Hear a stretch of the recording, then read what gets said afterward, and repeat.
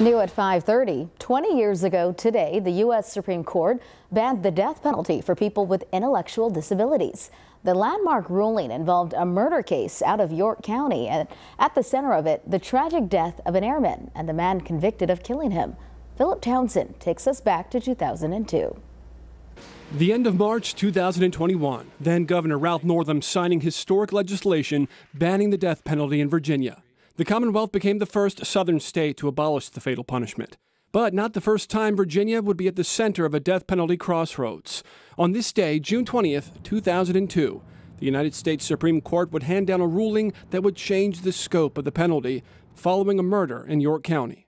The crime was horrific. In 1996, Darrell Atkins was arrested for his role in abducting, robbing, and killing Eric Nesbitt, an airman based out of Langley Air Force Base. ATM footage of Nesbitt sandwiched in between Atkins and an accomplice taken just before the two men drove Nesbitt to a remote area and shot him 8 times, killing the airman.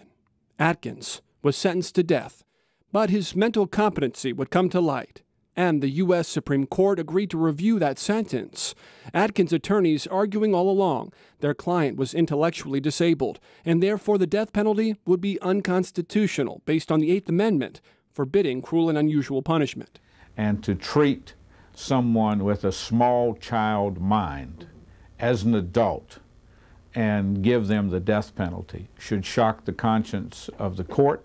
It should also shock the conscience and the standards of fairness of our society here in America. The High Court's ruling to forbid execution of the intellectually disabled set new legal precedent, paving the way for a total ban in Virginia almost 20 years later.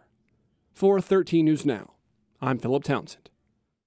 Despite the ruling, it was still up to states to determine intellectual disability. It wasn't until 2008 that Atkins' death sentence was reduced to life in prison without parole.